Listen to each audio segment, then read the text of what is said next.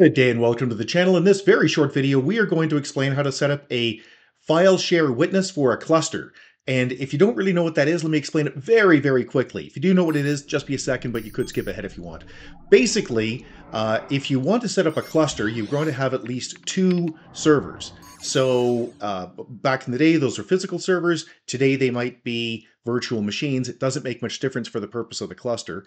But the idea is to get high availability. And to have high availability between those two boxes, you need to have something that can vote. And it needs to be a majority of things that can vote on the status of the cluster.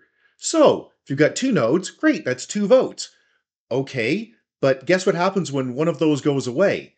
You have a 1-0 vote. So a yes and a no vote. So that's not enough. That's not a majority. You need something to break the tie.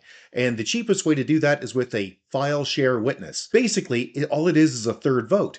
Now, we have a client that you're looking at right now who, if you look at the bottom here, you'll notice just has the cluster core resources. And yes, this is a two-node cluster, by the way, but doesn't have a file share witness. Now, we don't know how the heck they did this, but there it is.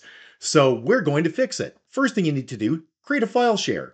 And before you do that, you need to know the name of your cluster because you have to also set it up so that that cluster can read and write into the share that you're about to create. And when I say the cluster, just in case you're still confused, when there's a cluster, you have all of your nodes, all of the machines that are participate in the cluster, but then there's also the cluster itself. And it's basically just a virtual construct that lets people connect to it rather than directly to the nodes. So if one of the nodes goes down, you don't care. They're still connected to this virtual construct called the cluster. Okay, so where do you get your name from? Well, your name's right there. That's the name of your cluster in the top left-hand corner in your failover cluster manager. Let's go off to a third server, a completely unrelated server, and we will create a file share. We are just going to create it in C utils, but you can create it anywhere. So create new folder, and you can call it anything you want. I'm going to call this plus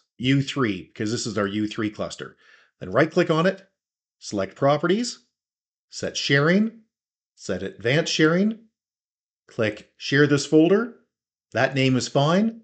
Set the permissions to everyone. You don't really have to. This is the old NT4 permissions, but we still do it. So put it to everyone and then go to security, and in the security tab, click edit and add in the name of your cluster.